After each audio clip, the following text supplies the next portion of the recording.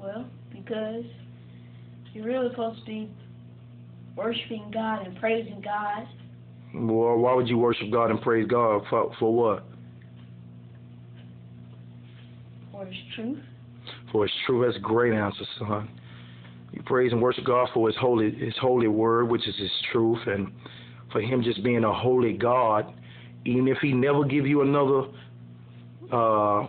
bite of food, even if He never give you another good night of sleep, even if He allows and arranges death in your mother or your father's life tomorrow, you still praise His name. Am I right? Yes, sir. That's right. He still would be holy if He take me away from y'all tomorrow. He still will be pure, and He'll never be unholy. But a while ago, we just rode past a pagan facility, a pagan synagogue. It was called West End Church of Christ, and they were celebrating what out there? Halloween. Or Barbaric music. They was playing what, son? Barbaric music. And a worldly, barbaric, ungodly music. That's right. And a lot of people had on what? Costumes. So they were celebrating what? Halloween. Halloween, or I call it what? What do you call it, I? Trick or treat. Well, you know what? It's not truly a treat in the eyes of God, and it's not even a trick in the eyes of God. Halloween is utterly corrupt and utterly pagan in its origin. It's ungodly. And we as believers, you even as young believers, if you truly believe God, first of all, if a man or woman is going to please God, they have to obey His word. Praise God. They have to obey His word. And the Bible says in Jeremiah 10, it says, learn not the ways of the heathens. So we are not supposed to learn the ways of the heathen. And we're not supposed to be resembling this ungodly world. But we're supposed to be like the Lord Jesus Christ day in and day out. Now, they were celebrating what is called, America calls Halloween, and a lot of the world call Halloween. But Halloween comes from and derives from Roman Catholicism. The Roman Catholics wanted to commemorate or celebrate the day and give some admiration to some of the dead saints that had passed away.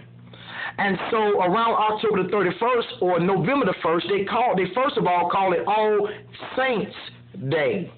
But as time went along, they end up calling it All Hallows Eve, and it finally originated to be called Halloween. Well, first of all, there's nothing hollow or holy about Halloween at all. It's corrupt. Pay attention. It's corrupt and very ungodly. Now, from the Roman Catholic got it from old ancient paganism of the Celtic nations or the Scottish or British nations. And they used to celebrate a festival, a pagan festival called Samhain, or some pronounce it as Samhain. And it was called a Night of the Dead, where the dead was supposed to resurrect and rise from the dead. And so it is all paganism, and America loves paganism. They celebrate Christmas, and it's about Jesus Christ, and Christmas has absolutely nothing to do with Jesus Christ. I love Jesus, and I love Him day, and I love Him every day, and you and every believer alike should be magnifying His name all year long. But Christmas is utter paganism. And that's what Jeremiah chapter 10 talks about with the pagan worship of the ancient world that Israel got involved in. It was called, Isaiah, Baal and the Grove worship, which is now called Christmas of Christ Mass, and that also comes out of Roman Catholicism. America loves paganism. They love it and they embrace it, but they also say they love Jesus. They also say they love Jesus, and they lie. Now, we as believers should have the Word of God written up in our hearts. And once again, if a man or a woman is going to please God, they have to obey His word. They got to obey His word. And paganism is not righteous in the eyes of God, and a believer has to avoid it. Now, that's why we need the Word of God. Am I right? Yes, sir. And it's the Word of God that changes your mind or converts your soul. Ain't that right? Yes, sir. Is it literal H2O? No, sir. Is it speaking in tongues? No, sir. It's all paganism. Tell me what conversion song is the law Of the Lord. Oh, matter of fact, let's talk about that. That's Psalms 19, verses 7, 8 and 9. 7, 8, and 9. Talk a little bit about it. Verse 7 of Psalms chapter 19 says, the law of the Lord is perfect, converting the soul. The testimony of the Lord is sure, making wise the simple. The statutes of the Lord are right, rejoicing the heart. The commandments of the Lord are pure, enlightening the eyes, enlightening the eyes. The fear of the Lord is clean, enduring forever. The judgments of the Lord are true and righteous, altogether fit, altogether fit, altogether. Praise God. That's right.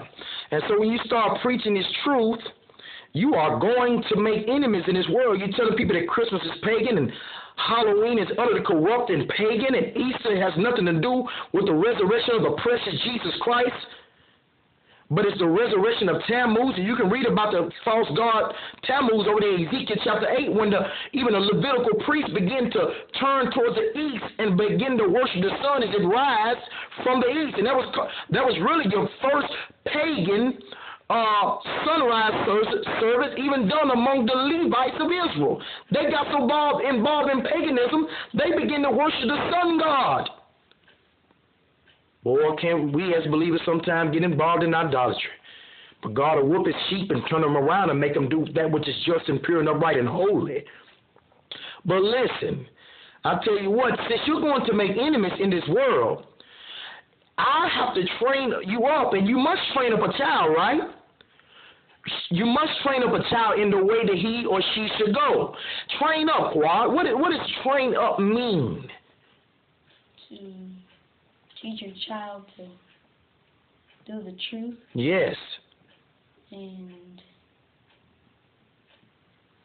teach him how to obey God. That's right, obey God, that's right. And when I do that, that means I'm going to be teaching you things that the world might hate you for, am I right? And it's also putting you in tribulation as a young believer. The word train comes from the word delipsis, and it means the word delipsis comes from the word delibo, and it means tribulation. When I train you up, I'm putting you in tribulation in this ungodly world, that to the point that where it will make you and begin to teach you how to be like Jesus, because you suffer trouble. Isn't that right, Isaiah? Sure. Truly. Now, you're going to have enemies when you stand firm for God. It might even be your family, Isaiah and Qua. It might even be your family that may end up being your very enemy. Because Jesus didn't come to bring peace, but he came to bring a sword. Now, he is the Prince of Peace, and he is peace to us because he lives in us. But he comes to bring a sword, and he'll divide even a mama from a daughter, a father from his son. Now, you might make enemies of the people that's in school. But guess what? Even though they might be your enemies, you got to still stand firm on the truth. What does Psalm 68 verse 1 say? Psalm 68 verse 1. Psalm 68 verse 1. Psalm 68 verse 1. Psalm 68 verse 1 says, let God arise, let them that flee before him. That said, let God arise, let them that flee before him. That's Psalm 68 verse 1, right? Yes, sir. So when you're in this world, you have to long for truth. Just like Psalm 63 verse 1 lets us know we have to long for truth. It says, oh God, thou art my God. Early will I seek thee, my soul thirsts for thee, my flesh longs for thee in the dry and thirsty land, where there is no water, where there is no truth. Praise God, and that's the truth. And so when you're in this world, sometimes you'll do wrong, and you will do evil in this world as a believer. But you will learn to hate evil, and you will learn to do evil less as you get older in the truth, or God mature you in the truth. Am I right about it? Yes, sir. That's why you got to ask God to keep you or preserve you. Just like Psalm 16 verse 1 says, preserve me, O God, for in thee do I put my trust. For in thee do I put my trust. Your trust should go to who? God. Oh, I know. Well, let me ask y'all this. Who your trust should be in? God. Let me ask you this. Put trust up in your house. No. Trust up in your car. No. Trust up in your mother. No. Trust up in your money. No. Trust up in your teachers. No. Trust up in yourself. No. Trust up in His Word. Yes. Trust up in His truth. Yes. Oh, y'all boys on it today. But I tell you what, you have to put trust up in God. You put trust up in yourself. That's why you got to deny self. Jesus said you got to even hate your own life in Luke 14, verse 26 and 27. Because if you start loving your life, you'll lose your life. You got to hate yourself. And do you want self-esteem? No, sir. Self-esteem comes from the word alazanya, that means pride. You don't want pride because God said He hates pride. The world wants pride, but you shouldn't want it as believers. People don't define words and they don't love truth. But check this out. Should you love God or should you hate Him? You should love Him. If you love Him, you'll keep His Commandments. or His statutes or His Testimony. or His precepts or His law. Praise God. Y'all boys own it. Now, you should love God. Psalms 18 verses 1, 2, and 3 tells us we should love God. It says, I will love thee, O God. O Lord, my strength. The Lord is My rock and my fortress and my deliverance, my God and my strength, in whom I will trust, my buckle and the horn of my salvation, my high tower. I will call upon the Lord, who is worthy to be praised. So shall I be saved from my enemies. So shall I be saved from my enemies. You will make enemies for the truth. You don't go out there to try to make them. You just stand firm and live holy and preach the truth. Am I right about it? Yes, sir. I tell you what, you got to walk in a manner that's pure and that God loves and God expects for His believers to obey Him. As a matter of fact, I know that those who are undefiled in the way are blessed. Blessed are the undefiled In the way who walk in the law of the Lord.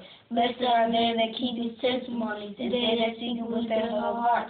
They do no iniquity. They walk in His ways. That's Psalms 19 verses 1, 2, and 3. Good. You know what? I'll tell you what. Now, you must understand that if you want a good name, does a name mean how you spell it, J-M-A-R? No. It means your character. The word name comes from the word onoma in the Greek language, and the word name comes from the word shem in the Hebrew language, Hebrew Chaldean language. And both of those words means character or authority. Whose character do you want? God. Whose character do you want? God's. Whose authority are you supposed to walk in? God. Name doesn't mean your title as Jamar or Jim Bob or J-I-M Jim or Terry or how you spell your name. Your name is the character or the authority you walk in. The way you live. The way you live, dear brother. That's right. Now, I'll tell you what. You should have a good name, because a good name is you ought to rather choose a good name. As a matter of fact, Proverbs 22, verse 1 and 2. A good name is rather. To be chosen in great riches, and love and favor rather than silver and gold. The rich and the poor have this in common, that the Lord is the maker of them all. The Lord is the maker of them all. In Proverbs 22 and 6, read that. Train up a child in the way he should go, and when he is old, he will not depart from it. That is the truth. Now, I love the Word of God, and I love you, dear brothers. You know what? Go over there. Turn over there, if you will. Turn your Bibles over there to Psalms chapter 8. Psalms 8. Come on back. Psalms 8. Let your brother help you, Psalms 8. Verse 1. Got it? Mm-hmm. Right there. Psalms 8, verse 1. It says, On the count of 3, I'll let I read it. You got it, I? Read it. Psalms 8, verse 1. Oh Lord, how excellent is thy name in all the earth, who has set thy glory above the heavens. Oh, my God. Oh, Lord, how excellent is thy what? Name. In all there go the word name. Does it mean J-E-S-U-S, how you spell it? It means Character. It means your character or your authority. How excellent is your character and your authority in all the earth, who has set thy glory above the heavens. God is holy, isn't he? Yes, sir. Now, choir, Psalms 9, verses 1 and 2. Says what? You can go, choir. Go ahead. I will praise you, O Just look at me. Don't even read. Don't even read. I will praise thee, O Lord, with my whole heart. I will show forth all of thy marvelous works. I will be glad and rejoice in thee. I will sing praise to thy name. O thou most high. Y'all boys are on it today. And when people say they don't believe the true Jehovah God, when a Mormon don't believe the true Jesus Christ, when a Muslim don't believe that Jesus is the living God in the flesh, or even when any individual don't believe in the true Jehovah God, guess what? They put themselves in a place of a fool. And Psalms 14, verses 1 through 3, what does it say, boys? You don't have to flip it. Just look at Papa and let's say this. A fool That said in his heart, there is no God. They are corrupt. They have done abominable works. There is none that doeth good. The Lord looked down from heaven upon the children of men to see if there were any that understand and seek God. They are all on the side. They are altogether become filthy. There is none that doeth good. No, not one. Y'all love the truth? Yes, sir. A man got to train up a child in the way he should go.